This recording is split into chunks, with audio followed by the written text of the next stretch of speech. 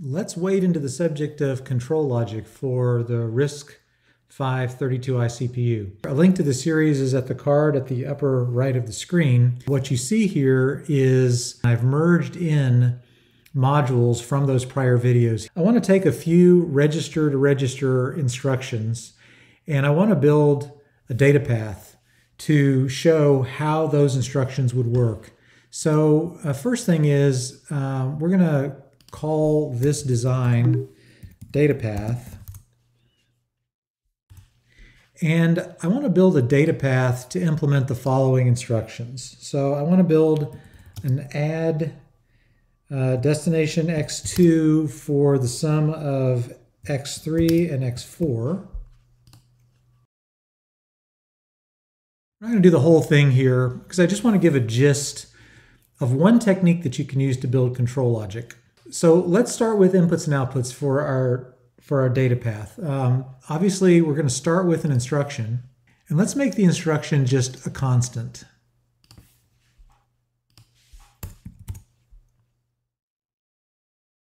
And from our instruction, we're going to put it into an R splitter because we're dealing with register-to-register instructions, and the R splitter is the record format, RISC-32 record format that deals with that. And again, I covered these in prior videos. If this doesn't make sense to you, I encourage you to go watch them.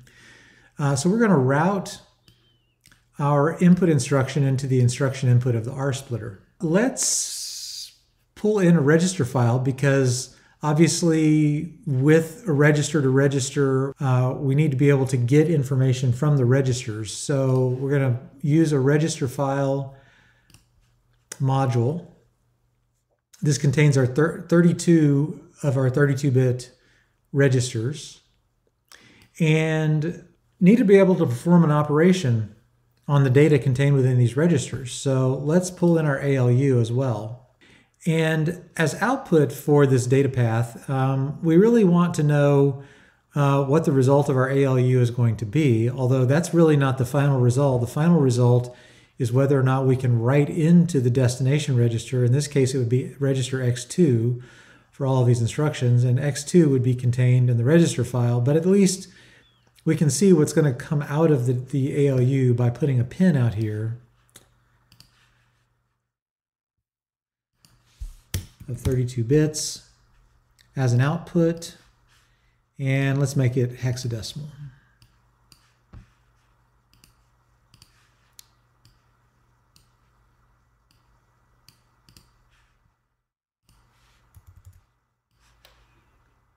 So this will be the output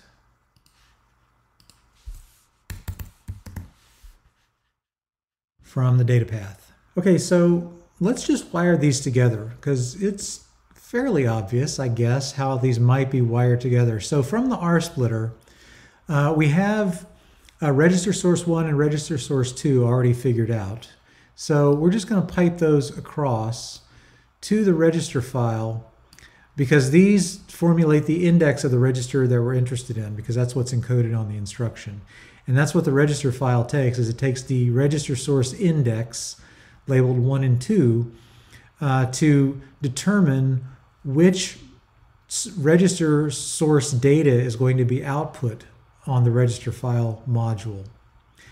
Also, the destination, register destination, which is basically x2 in this case for these instructions, we need to know what the index of that is. And again, that is determined from this register destination index on the R splitter record. Now we need to feed some data into the ALU to be able to perform any of these given instructions, and let's just map the register source data elements that are coming from the register file over to the ALU. Now the actual value that we're going to write back into the register file, which would be x2 in this case, comes from the output of the ALU. And so we can just, and I don't normally like to do this, but I'm going to be messy this time because I think it's just expedient. We're going to go ahead and map across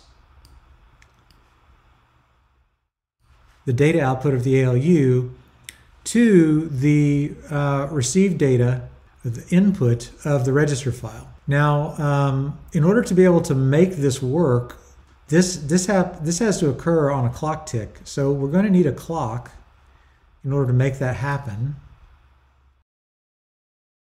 Now this is just about all wired up, but what you'll notice is we have on the register file, we need to know when to enable writing, and we also need to know which function to pick in the ALU, and that's what this selector is for. So this is where the control logic comes in. We need a way to map the value of the instruction to these two different control signals. This select signal happens to be 4 bits wide. This write enable signal is 1 bit wide. So we got 5 bits of control signal that we need to come up with based upon the value of the instruction. So how do we do that? And I'm going to show you one way in this video. I will say this is not optimal, and it's not optimal from the standpoint of minimizing the number of logic gates that one would use to build it, but that's not really the point. This is really more of an educational video on how to just get something to work. As you get more advanced into this stuff, there are techniques that you can employ to minimize control circuitry, but that's not really the point of this video. So what do I have here? I have a truth table that I'd like to build where I have instructions here in column A. I have the inputs that are driving those selection of those instructions, and then I have outputs of our control signals that we want to create. And so how do I know these are the inputs that drive the selection of these instructions? Well, from the RISC-35 instruction card, I pulled the R type, which is the register type records that we're dealing with here. And what you can see is I have an opcode, and the bits of the opcode that we care about in this case are bits 6 through 2, which if we look down here, these are the instructions that we care about. The opcode bits, so this column right here is bit 6, so 65432. This is the section of the opcode that we care about. We're going to ignore these 2 bits. They're all the same across all the instructions for a RISC-V32i CPU. Then we need the funct3, and funct3 is located from bits 14 through bits 12 of the instruction on the R type. So you'll see that I have bit 14, 13, and 12 listed here as the input of the truth table.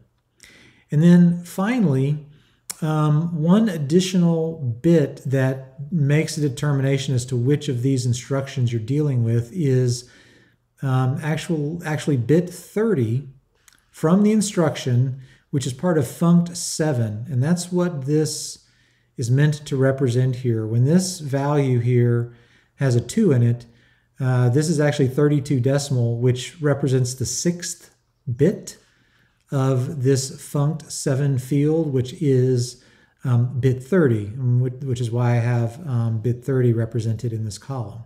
So this is the truth table that we want to build for these 4 instructions, because this is the truth table that we need in order to implement our control logic for the data path. So let's start filling in the truth table. For the add instruction, bit 30 as being 0, so let's just go ahead and start there. And it also has funct3 as being 0, so the 3 bits in funct3, 14, 13, and 12, these will all be zeros as well. Then our opcode, starting at bit 6, is a 0, followed by a 1, 1, and then 2 zeros right here, so 0 and 0. For a subtract instruction, bit 30, which again comes from funct7, is high. That's what the 2 hex representing 32, and the 6th bit is 32, so this needs to be high. And our funct3 for the subtract is all zeros, so that'll be 0, 0, 0. And then again, it's the same instruction, or the same opcode, 0, 1, 1, 0, 0. So let's do the OR. So for the OR instruction, our funct7 bit 30 is 0. And our funct3 now in this case is 6 hex. So to get 6 out of these 3 bits, we need this bit, which represents 4, and this bit, which represents 2, so 2 plus 4 is 6, to be high. And our ones place for these 3 bits here would be 0. So this funct 3, which is I, 14, 13, and 12, being 1, 1, 0, will yield 6 hex. Finally, again, it's the same opcode, 0, 1, 1, 0, 0, and 0. So let's do the AND. So bit 30 of the AND is in funct 7, and that's a 0 again. So here's a 0. And then bits 14, 13, and 12 for the AND is 7 hex. So to get 7 out of 3 bits, that would be 1, 1, and 1. And then we have the same opcode again, 0, 1, 1, 0, and 0. So let's do the outputs. We need to know what the selector is for the add instruction that we need to send to the ALU to result in the ALU performing an add operation. So let's go look in the ALU.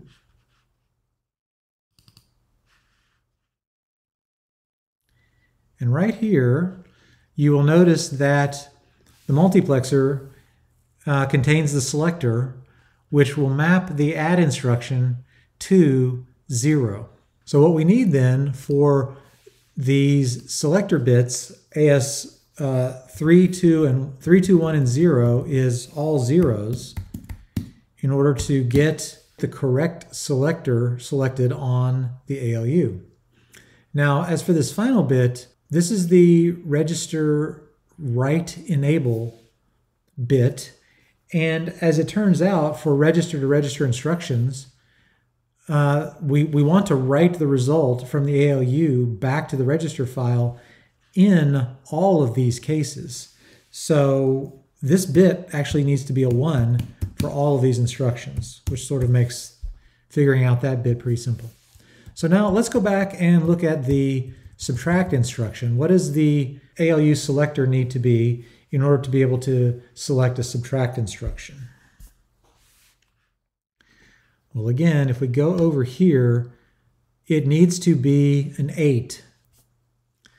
So to get an 8 out of a 4-bit word, so that's 1, 2, 4, 8, so that needs to be high, and all of these need to be low. So let's do the OR. The OR is 6. So to get a 6, that needs to be a 0, a 1, a 1, and a 0. And to get the AND is 7, I believe. Yes, it's 7. So to get a 7, we need 0, 1, 1, and 1. Here formulates the truth table that we'll use to implement our control logic. Let's build a new circuit.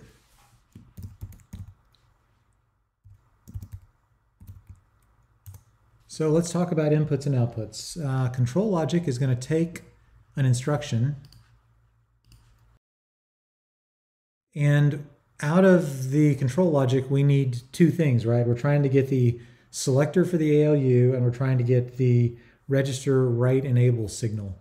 So let's put those out there. Now, since we're dealing with individual bits, let's go ahead and put splitters on these pins. Now what I want to do is I want to create tunnels on all the pins for these splitters that we care about.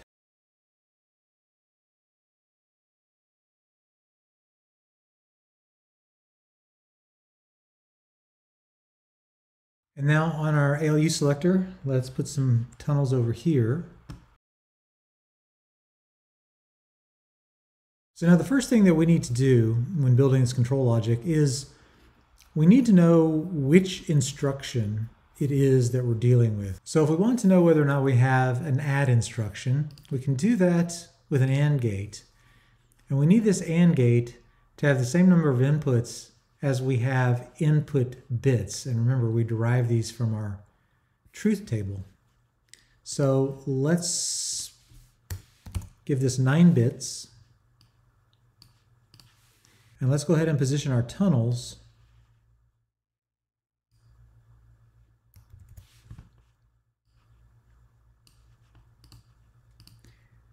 for input into our gate.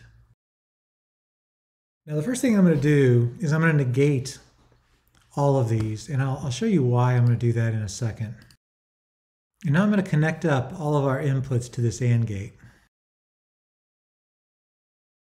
Now this AND gate is going to tell us whether or not we have an add instruction. So let's put a tunnel out here to indicate that.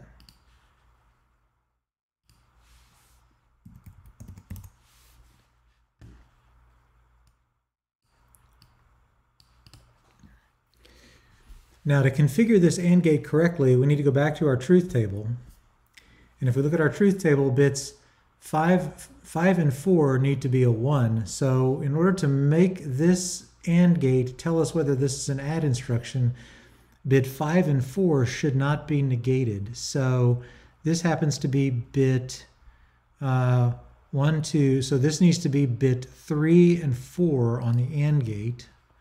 We need to turn negation off.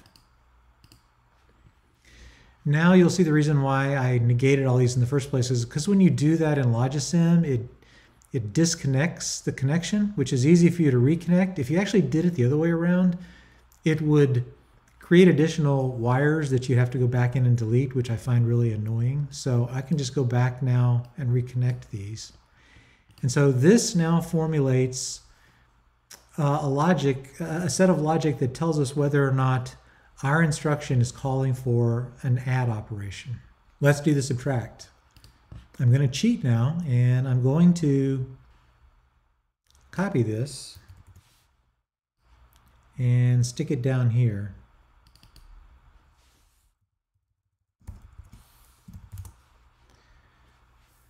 So when we're dealing with a subtract, again, what does our truth table look like? Our truth table says that bit 30 now must be high along with bits 4 and 5.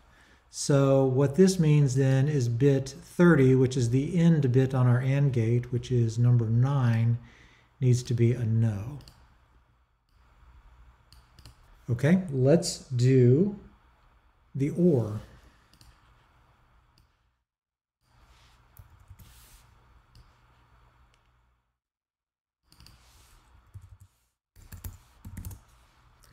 What does the truth table say about our OR? So that means that bits 14, 13, 5, and 4 need to be high. So let's fix bit 30.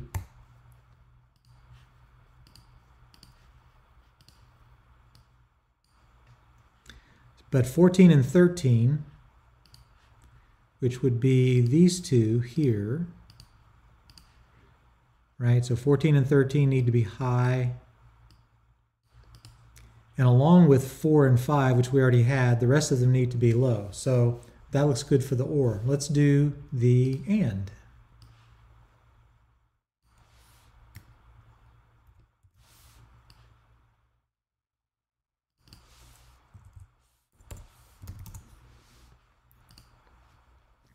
All right, what does the truth table say for our AND? So the AND bits 14, 13, and 12 need to be high, and then, of course, 4 and 5. So 14, 13, and 12, which would mean that this one needs to be high and not negated.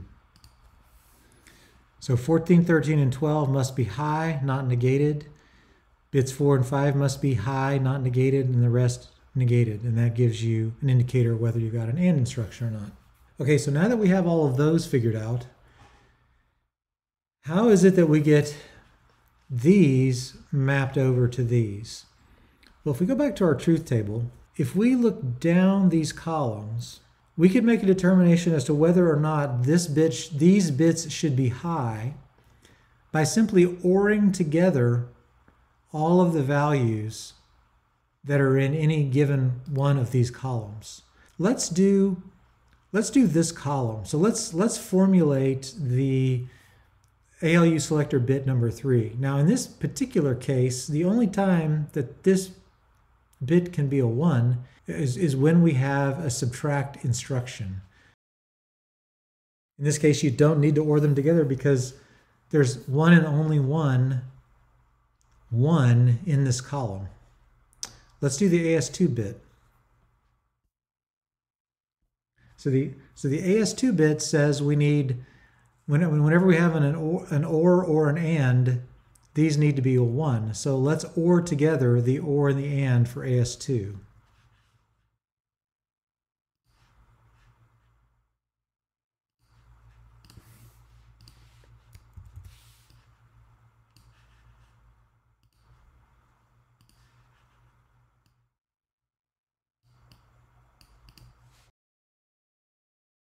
Okay, let's have a look at AS1. Well, you'll notice that AS1 and AS2, they have the same values. So we could just hook AS1 up to AS2 and get the same effect.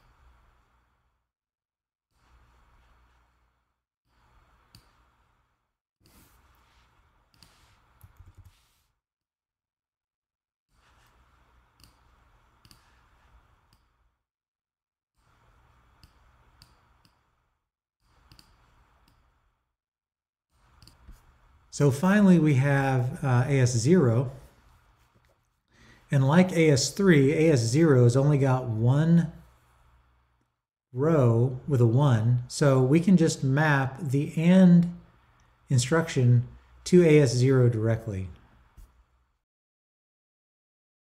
Okay, and finally, the final signal, we need the register write enable signal. Back to our truth table. So register write enable needs to be high when this is a 1, this is a 1, this is a 1, or this is a 1, right? So all of these instructions, if we OR them together, we should get that result, right? So we need a 4-input OR gate.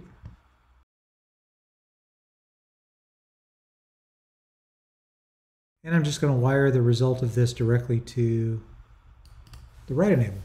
So let's hook this control logic up back into our data path.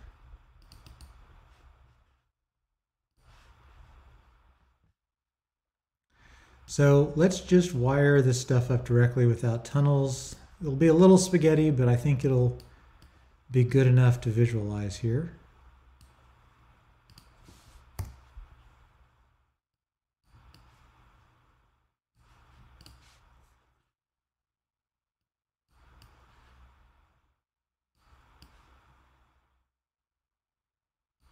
All right, can we test this?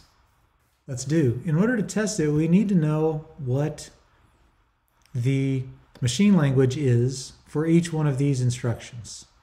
And so I happen to go to the online assembler, which I have linked in the description to the video, and I obtained for each of these instructions what the machine language translation is. And I'll just write that out here, because you can go and do that yourself if you'd like. Okay, let's try the add instruction first. So we need in our instruction the value of the machine language for the add instruction, which would be 00418-133. Now, we need some data to add together, and in this case, the data that we're adding together should be in registers 3 and register 4. So let's go into the register file. So let's say the number 5 into register 3, and let's say the number 1 in register 4. Now, we can already see that some of our control logic is working because we have on the output, we have an output of 6, which 5 plus 1 is 6, so that makes sense. But what we ultimately want to see is this instruction is not complete until this value of 6 is placed into register 2, which if we go look at the register file, register 2 doesn't have 6 in it yet. Well, the reason it doesn't is because we have not ticked the clock. So we have to go back here and we need to tick the clock once. All right, I ticked the clock. Now let's go back into the register file. And indeed now register 2 has the value 6 in it. So our data path, at least for the add instruction, seems to be working. Let's put in the subtract.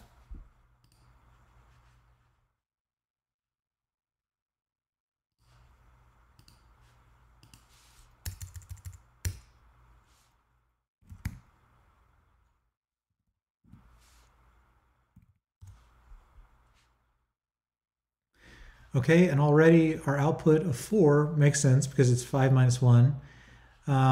Let's see if the 4, well, let's look at the register file right now. So register 2 still has a 6 in it. That's from our prior instruction. When we tick the clock, we should see this go to 4. So let's tick the clock. And now we have a 4 here. So our subtract instruction data path looks correct. Let's do the OR.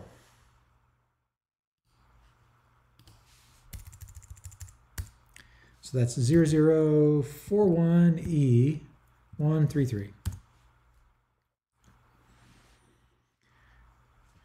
Okay, so if you OR a number 1 and a number 5, the first bit, so if you have a decimal 5, the first bit should be a 1, and the third bit should be a 1.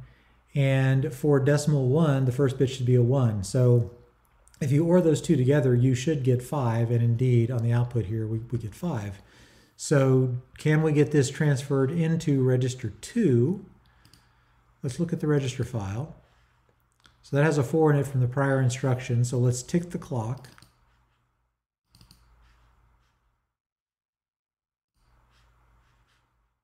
Now we look at the register file and we have a 5. So it looks like the OR is working. Final one, let's do the AND. Now if we think about AND before I type the number in here, a 1 and a 5, if you AND those two together, the only common bits is the ones bit. So I would expect to see this to be a 1 when we AND 1 and 5 together. So let's put